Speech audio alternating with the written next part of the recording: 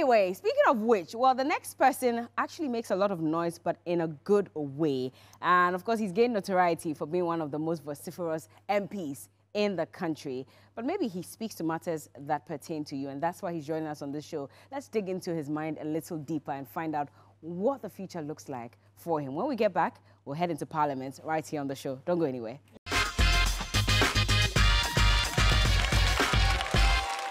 Well, you're welcome back, and yes, our big conversation is happening right now with our very special guest. I mean, a lot of you know him within the political circles, and like I said, he told the unvarnished truth about his stance when it comes to the LGBTQ community. But beyond that, I mean, there's a lot to know about him, a lot to learn from him. He's a two-time MP in Ghana's 7th Parliament in the 4th Republic, and he's quite, vociferous when it comes to issues. And so today, he joins us on the show. Have you met Sam George before? No. You haven't met him before. Is anybody in Ningo Prampram? Is anybody from that constituency? None of you? So he's not your MP?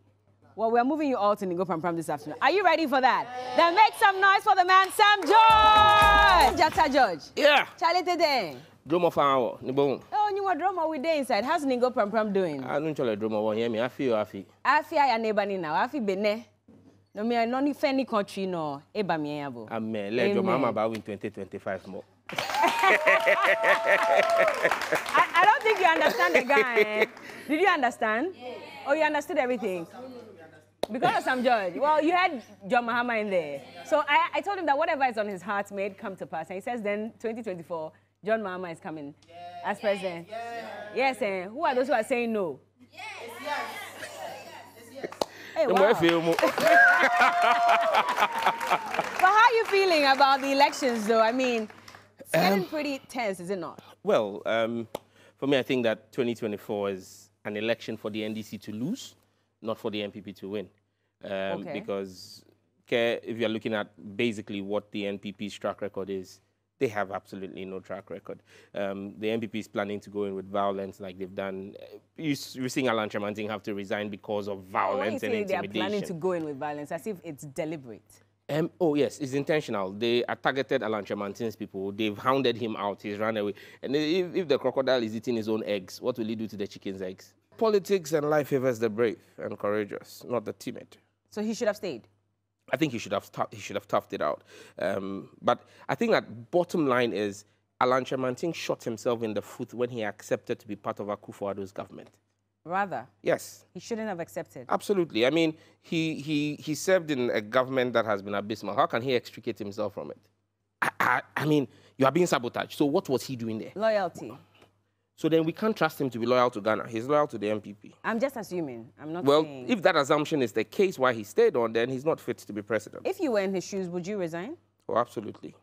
So if we are paying you a salary with our taxes, Kayai are paying taxes to pay you a salary. You know, construction workers are paying taxes indirectly to fuel your Land Cruiser. And you are being sabotaged, and you couldn't come out to speak about it. You waited. Oh. President Mills was Asumdwe, but he didn't sit down to accept sabotage. You've forgotten that President Mills of blessed memory stormed the harbour and shook the customs officers. Because he was president. But you said Asumdwe. I'm showing you who Asumdwe was. Trade minister and president. But trade minister wasn't. Difference. He didn't get the title Asumdwe, so why was he acting like Asumdwe? Oh, Sam. But Sam, if you say that, I mean, a section of Ghanaians have also said that if John Mahama should come, he has only 4 years. What really can he do? And why are we giving the mandate to, or why are people deciding to give the mandate to someone who has come, has been tried and tested, and it didn't work, which is why he was voted out? Okay. 3 things you've said that I'll discuss. First and foremost, there's a school of thought that says we should have a president who serves 7 years, 1 term, and goes. Because you see, you have the president come in, he's thinking about his 2nd term from day 1. Yeah. So Akufo-Addo's 1st term, from day 1, as soon as whilst he was swearing the oath at Independence Square, he was thinking of his re-election in 2020. Oh, Kokweni be Nefie Obanake.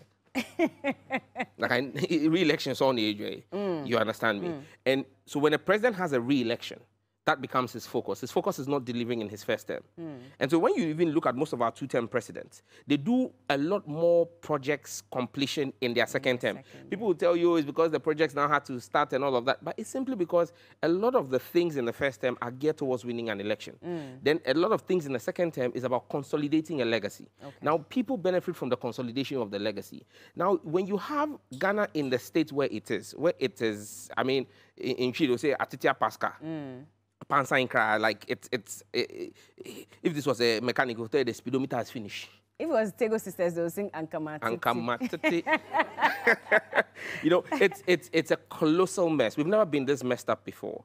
You need a president who is focused on fixing the mess, you know, building the Ghana we want. Because it's not about him and a re-election. It's about building that Ghana that we all want. He comes in for 4 years. He knows that's all he's got. He has to make the tough decisions and take those decisions for us. Now, is this a president who couldn't do it before, for which reason he left? No, that's disputable. There were a lot of things that formed the basis of John Mahama's loss in 2016 that post the loss have come out for the benefit of people. For example, a lot of people voted against John Mahama simply because they believe that John Mahama paid for Akonfem to fly to Burkina Faso. Only for them to find out later, when you read Manasseh Azuri's book, that there was nothing like that. It was a joke he made. But that was a very expensive joke that cost the president votes, okay? And again, you want to have a man who has the benefit of hindsight. I'm not saying John Mahama was perfect in his first term. I'll be the last to say that. He's human, but he's learned from his mistakes. The mistakes that were made, the places that need tweaking. He's got the benefits to come back. It's like making President Kufuor president again today. There are things he will do better because he's had the benefit to sit back and look at the decisions he took. How did they pan out? What was the effect of it? When he comes in, he's not going to make those same mistakes. So, and where you are now, where Ghana has been sent 20 years back, today, Ghana's economy is like the year 2000, before Kufuor went epic. That's where we are, okay? Because for us to even get an IMF program, we had to go and beg some people to beg some people to beg some other people to go and beg the IMF before they give us a loan. That's how bad we are. We're not credit-worthy to even take a loan on our own strength. We have to beg the Germans, beg the Americans, to go and beg the Chinese. I mean, all kinds of beggings, you know, beggar squared, you know? So you need a man who has seen it before, who has seen the pitfalls, who from day one can hit the ground running, is not now coming to experiment. You understand? Because he knows how the machinery of governance works. He knows he has only 4 years to deliver and cement a legacy, to build the Ghana we need. He needs money in the system to be able to fix some of these problems. Oh, yes. You know, do we have the money? The money there, if I tell you we have the money, I'll be lying to you. So how will he do it? Oh, you see, that's the benefit of having a solid team around him. For example, the president had spoken... and I'm calling him president. Father, let it come to pass. You mean President Akufo-Addo? No, John Dramani Mahama. You know, speaking at Academic City, he spoke about building an ICT-driven economy, where he was looking at private sector investment to bring in $3 billion in ICT infrastructure. Now, you see, you have a government that is, you have two kinds of governments. When you look at the Mahama experience and the Akufo-Addo Bawumia experience, one is one that does less talk, more action, or more action, less talk, MALT, M-A-L-T, more action, less talk. Isn't that Alan Chemati? Oh, he stole it from... He said talk less, talk more, act less, or something like that. When he launched GTP. He cried, his guy is confused. But, you know, John Mahama spoke about this plan to have $3 billion of investment in ICT. And anybody who understands the ICT knows, space knows that for every dollar you invest, properly invested and managed, you reap $10. And to let you see that he has a holistic plan. 2 weeks later, he gave another speech and spoke about the 24-hour economy. Now, people don't see the linkages, but if you had ICT infrastructure, that allowed Ghana to become the BPO and KPO hub for Africa, BPO, business process outsourcing, KPO, knowledge process outsourcing, where we're running call centers, we're doing digital processing for multinationals outside of the country, like what is happening in Mauritius, like what Morocco is trying to do, like what India has done to boost their economies. When you have those come in here on the back of private investment, the 3 billion he was speaking about, and then you can then begin to build your 24-hour economy. Okay. Because giving Ghana's GMT time zone... You're giving us a lot of, yeah. Giving Ghana's GMT time zone, you can then have 24-hour cycles. Okay. Because at the time China is going to bed, New York is waking up. Yeah. And if you're offering services as a BPO to a business in New York, and also offering one to a business in Beijing, what it then means is 24 hours around the clock, you can run 3 shifts. So if you had a 100 capacity KPO or BPO center, you could employ 300 people. Okay. Because one will work from 12 midnight to 8 a.m. Another will work from 8 a.m., you know, so till about 8 to about 4 p.m. And then the other will work from 4 p.m. to 12. You have 3 shifts, and that's how you deal with unemployment. It's not rocket science, but you need to be smart. And being smart is not about looking smart and talking smart. We've seen someone who talked smart and gave us all the lectures, Central University, Distinguished Speakers Series. You remember? 72 questions. 170. 170, If the fundamentals are weak, the exchange rate will expose you. And he was laughing at himself that, oh, yes, I said it, but I mean... You know, so it's not about talk. And I said, you've seen 2 experiences. The John Mahama experience, which is about action, getting the job done, without a lot of trills and flair and all of that. John got things done. People can't understand how in 4 years, John Mahama was able to get the Greater Accra Regional Hospital built. Ifeanyi Kwanta Regional Hospital was done. You had the Regional Maritime Hospital also built. Across the country, we saw the infrastructure. The Bank of Ghana, under John Mahama, built the Bank of Ghana Hospital, which became the saving grace for Akufo-Addo's ministers when they contracted COVID. Sorry. When they contracted COVID. Man can HIV day, COVID Nameka. You know, but when they contracted COVID, it was the Bank of Ghana Hospital, built under John Dramani Mahama and Abdul Nashiru Ishahaku as governor of the bank, that saved the lives of Nanado's ministers. Now Nanado is president. What is the Bank of Ghana doing? They've declared a loss of 60 billion, 55 billion negative equity. They are building a $250 million headquarters. Okay. Do you understand? I'm just showing you the difference between the 2. You had John Mahama build you the Tema interchange, build you the Kwame Nkrumah interchange, Obechebi Lamte interchange, started the Pokwasi interchange, built the Kumasi International Airport, Tamale International Airport Phase 1. Phase 2 was already in the pipes that these guys came to take over. Today, what are we seeing? English kayo. What have they done with the money? Yes, a combedo because Osono Tisikanoso, Osono Nemuyedu. I mean, they have messed up the economy in such a way that, look, you need someone who understands the way our economy works. You see, our economy is not a textbook economy. Okay. When you have people like Bawumia who don't understand, and all they know is true and poor. Is that what it is? Oh, Bawumia is a true and poor economist. He's a true and poor economist? Absolutely. Wale Adam Smith. Hey. He's a true and poor economist. All he does is he goes to read the theory, comes to stand there and wax lyrical and repeats it. Okay, now we've given you the job. Go and do it. He says give him the mandate and he will do it as president. You were head of the economic management team. And the economy has moved in, he said, it's moving forward. And I said, it's because turn the corner. It's turn the corner. You see, when you are going around in circles, if you're okay, you are turning corners, but you are going around and it comes back to the same place. You turn another corner back to the same place. That's what is happening. And I said it. My first degree is in engineering.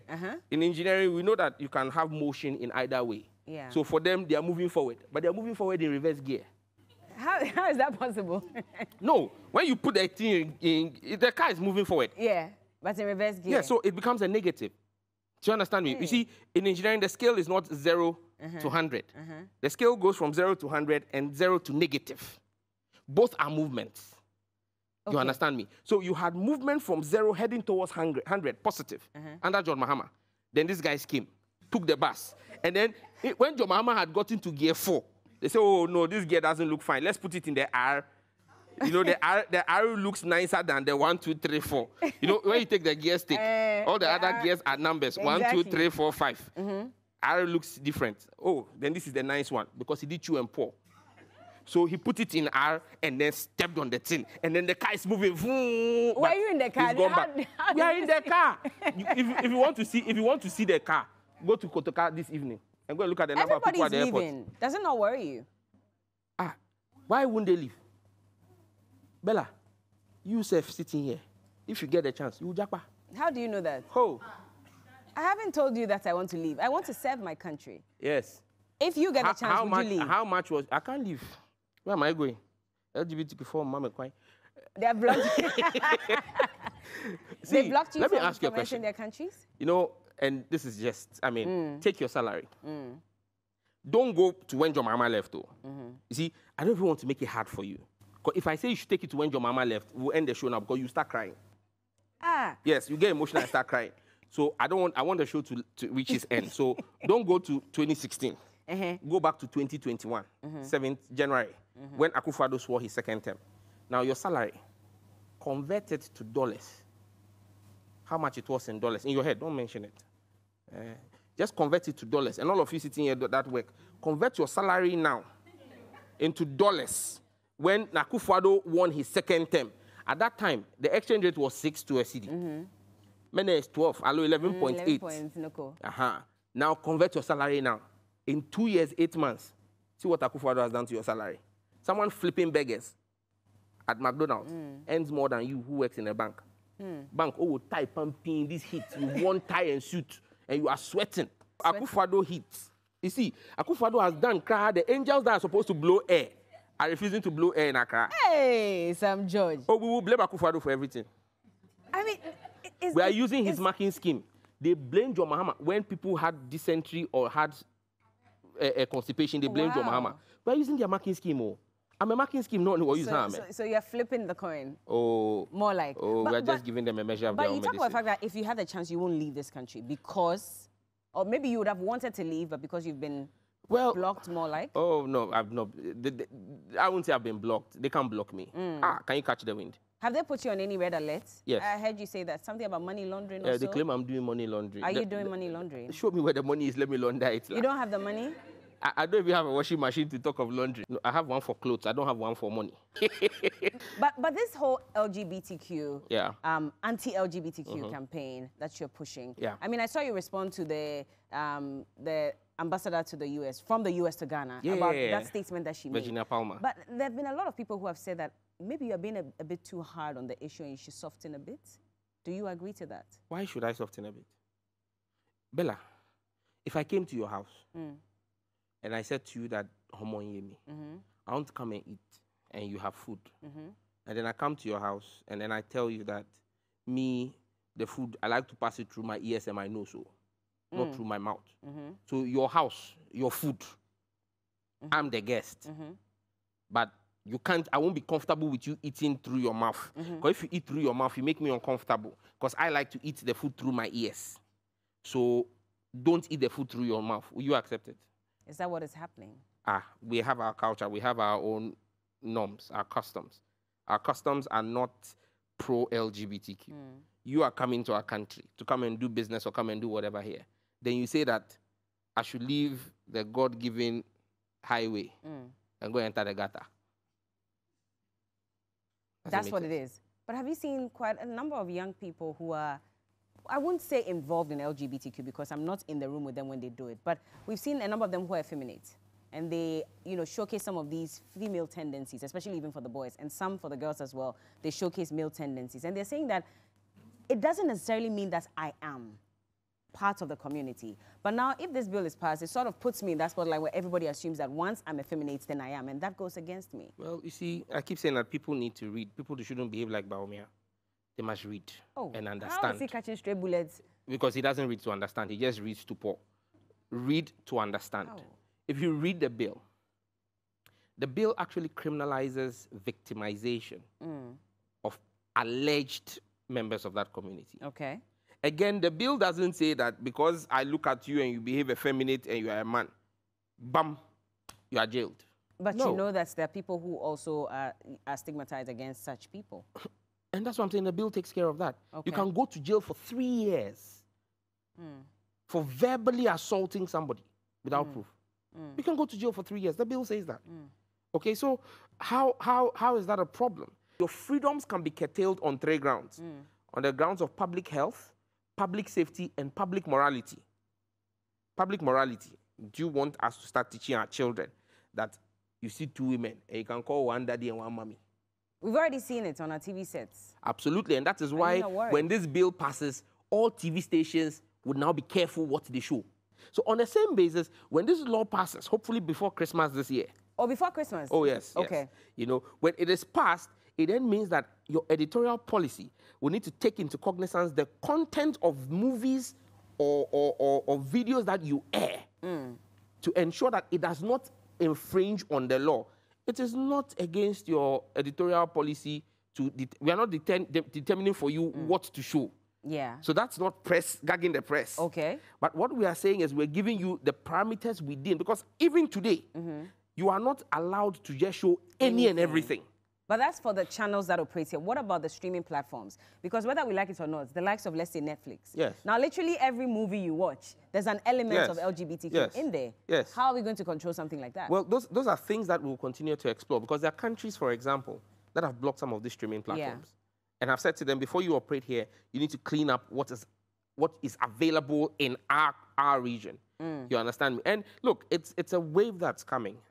In April this year, 26 speakers of parliament across Africa's continent met in Uganda, you know, and they committed to one thing. They're waiting for Ghana to pass this bill. They're going to replicate Ghana's bill across the African continent. And once that happens, you then begin to see Africa speak with one voice and begin to say to these streaming platforms, you need to consider what is coming into our space. Then we should respect every culture. Oh, we should respect imagine everybody. the Ghanaian ambassador to US. Sam, what formation have you been doing lately? 101, 100? Today like this, before God and man, I did half and I've done 0 so far. Which one is half and 0? Cocoa. Cocoa without bread? So that's not 1? They share 1. Oh, but then people are doing half. How do you compare cocoa? How do you compare fish? No, but how do you compare? Kenke is heavy. Okay, so that's a You can't compare Komi to cocoa, Alo Gobe to cocoa. Their company is not coming in. Their company is not coming in. Charlie, it's crazy. but when you are not doing politics, what do you do? Because it looks like you eat politics, you drink politics, you sleep politics, literally your entire life. I'm lying by my wife. Happy anniversary, by the way. You recently celebrated your wedding anniversary. 11 years. Yeah. How's it been? It's been a good journey. Marriage is work. It is. But it's a good exercise, a good enterprise. Especially when you find the right person, when you're with the right person. Yeah, I mean, marriage is not a noun, it's a verb. It's a verb, it's a doing word. But the divorce rates are high. What are we not doing right? It's because people have short fuses. People have watched too many telenovelas. That's why marriages are ending so quickly? Yeah. Movies have taught us a certain culture of impatience. No 2 people can live together without issues. But you see, the movies that we've imported, and you see, that's one thing that the LGBTQ people are doing with the movies. I'll just take you back a bit. In 2001, when I went to the university in Kumasi, it was, if anybody heard that somebody was doing money sacrifice, human sacrifice for money, Charlie, like, it was a scary thing. So we've been accustomed to it by the power of movies. You understand me? And so that's really the challenge of marriages as well in young couples. I mean, in most movies, the guy does something, she doesn't like it, she calls her lawyer, she sues him, then she moves on, and then she meets another guy, and then she's better, or the guy moves on. I mean, that's not real life, man. But don't movies reflect real life situations? No, movies are scripts. They say cut, take again, cut, take again. In life, there's no cut and retake. So when you're angry, when you're angry at your wife, what do you do? So that's the point. You see, I can be angry at my wife. And I mean, me, when I'm angry. And I free my mind and all of that. Now I've stopped that. Because I've realized that even when she was wrong, because I freed my mind, after we settled the matter, then they now say, but you said this. So me who was offended, now I have to now start saying, I have started boy, I beg. So now I've decided I won't talk. But you see, what you must learn is that even the tongue and the teeth fight in the same mouth. Yeah. So you and your spouse will have issues. The only basis that I would ever support walking away from a marriage is physical and emotional abuse. Okay. That, and you'd leave. That's a no-no. But even that, there are families that would say, oh, no, it doesn't matter, work it out. You have obituary in your house very soon. The dog doesn't go back to his vomit. Should we control how social media is used in this country? I think that it's something that the government is looking at, and it's something I support. Okay. We need to have some kind of legislation that not censures, but regulates the use of social media. Because you see, there are many young people, Bella, who have had to go and borrow money because they don't even have, borrow money, and end up sending that money to some criminal somewhere who claims he's Sam George and is offering them a job. Because the person has created a fake account. And we're not doing enough to clamp down on those kinds of fake accounts. The dissemination of false news and misinformation and disinformation. We're not focusing on those things well enough as a country. So it's important that we look at those things and clamp down. I keep telling people, and let me use this platform, if anybody reaches you on LinkedIn, on Facebook, on Twitter, and comes into your DM and asks you, how are you doing? How's your day been? Do you know me? I have a job for you. Look at me, Sam George. You think I'm going to leave everything I'm doing? I'll leave LGBTQ, leave church, leave my wife, leave my constituency, leave my children, and come and be asking you, how are you in your inbox, and offering you a job? I won't. It won't happen. I won't. And even if I had a job somewhere, I have constituents. They're the people I would take those jobs to. So why will I come to you, I don't know you from anywhere on Facebook, and then come and tell you I'm giving you a job and tell you that there's some protocol officer somewhere, go and give him 1,500, and you two go and borrow money? Because it is not me. Be vigilant. No MP is going to reach out to you. It's not just Sam George. No MP will reach out to you on Facebook offering you a job or offering you travel experience. I know people are desperate because of how bad Akufo-Addo has kept the economy and how bad Bawumia has run the country. We always circle back to Akufo-Addo and Bawumia. Oh, I told you. Do you sometimes feel like you would have been better off without politics at all? You know, before politics, I wanted to go into the army, so I don't know which would have been better. Army? Hey! Thank my mother. My mother literally knelt down and begged me not to. Why did she say I picked the forms. Why did she? Would you have made his height? But I'm taller than many people. I stand with some of the generals. I'm as tall as them or taller than some of them. There are people who have gone and they told them they were too short. I'm saying that I'm taller than some of the people who are generals in our army today.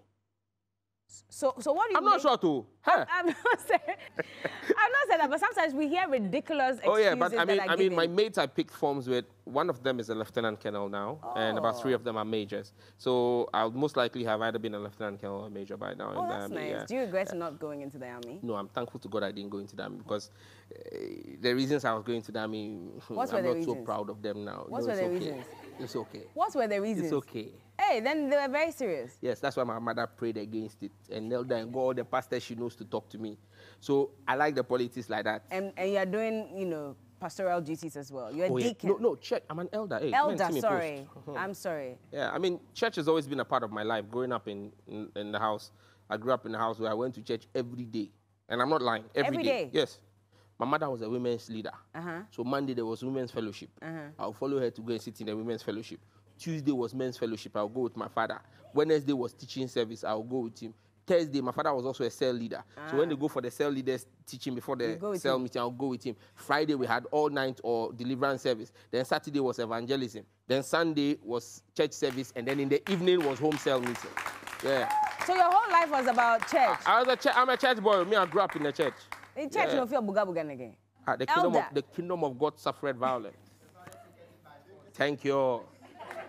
Don't your church members sometimes say, that we are not if you... Oh, but in church, I'm free and friendly with everybody. Oh, yes, but then when they see you out of the... Some of them come and comment on my post and say, Elder, God bless you. Hey! They like it. But don't you see you know who my senior pastor is? I do. Ajinasari. I do. If you come and cross him wrongly, you show you the power of God. I hear you like to dance a lot. Me? Yes. This your wooden floor is not good enough. It's not strong enough. Why do you jump forward? I do a combination of the fire dance and the kumbu dance. We have a game to play. Not a game necessarily, but we're going to do something very interesting. We'll take him out of his comfort zone. Don't put me on the spot, though. Oh, we won't. Don't worry. Honorable Sam George, we'll be right back to continue.